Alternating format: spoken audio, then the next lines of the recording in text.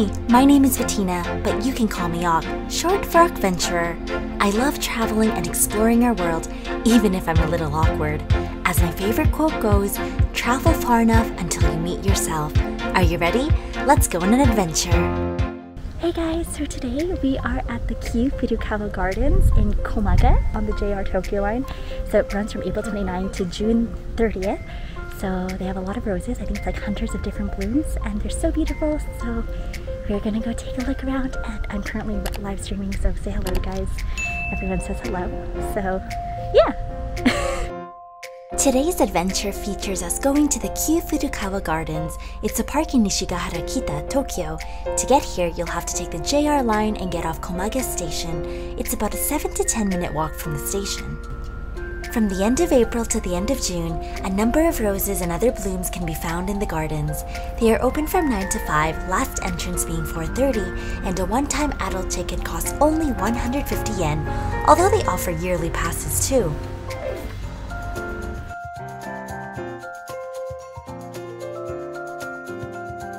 The mansion and grounds were designed by Hosoya Kondor, who is known as the father of Japanese modern architecture, and the Japanese gardens by Ogawa Jihei, a designer of Japanese gardens from Kyoto. The mansion was placed at the top of the hill, the western portion of the garden located on the slope, and on the lower level of the grounds was where the Japanese garden was created. I loved how all the roses were labeled with their name, date, and origin. There were so many different colors that I was overwhelmed by all the roses. I recommend coming on a weekday as there were very few people and I could enjoy the gardens to myself. The Kyu-Furukawa Gardens was completed in 1919 and is a wonderful example of Japanese style and Western style gardens coming together in beautiful harmony. In 1982, the garden was designated as a famous site.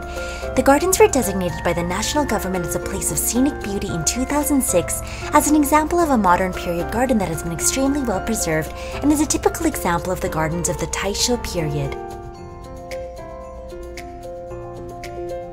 This is when I lost connection during the live stream and I decided to just take some shots and walk around like a crazy person. They have a restaurant and cafe in the mansion where you can enjoy drinking English tea with the beautiful garden, and also some food vendors on the side where they also sell rose ice cream.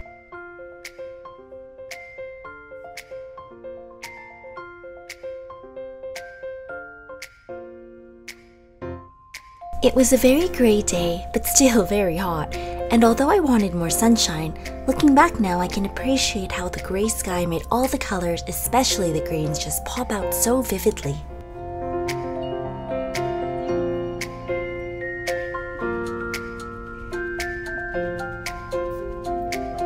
I love Japanese gardens because they're so relaxing, and this one is like not just roses, it's also a nice Japanese garden that's just super peaceful and relaxing and so much nice things. Okay, I'm so embarrassed making videos when you guys are on my shoulder.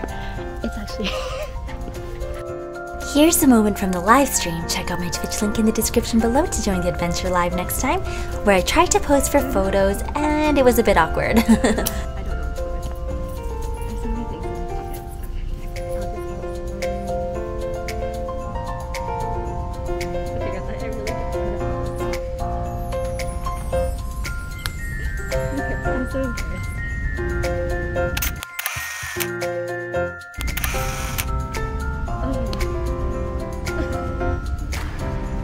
Let's take a listen to some of the sounds of the garden.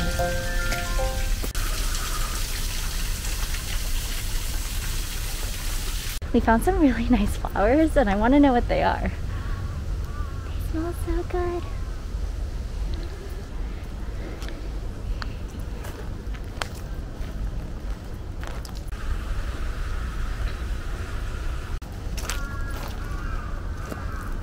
Okunian type garden lantern, Okunoin.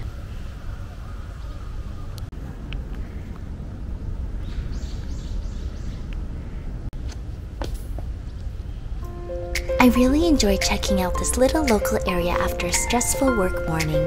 Thank you everyone who joined in the live stream adventure and for all the support. I hope you guys enjoyed this short little video.